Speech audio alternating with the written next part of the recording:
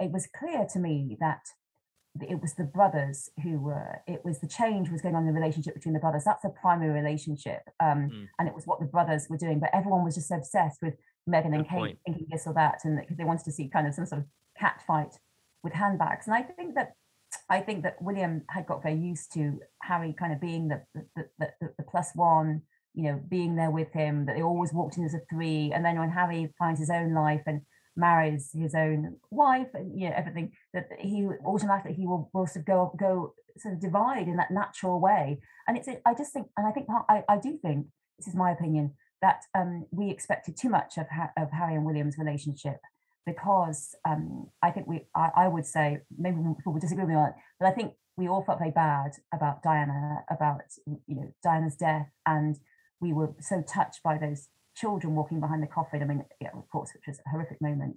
Them not being able to cry when they're walking behind the coffin, and we were always wanted them to be kind of best friends forever and ever. But when you think about it, which siblings are best friends forever and ever? Which siblings live together and which siblings work together and do Yeah, everything good point. together? Most siblings, I mean, my brother's great.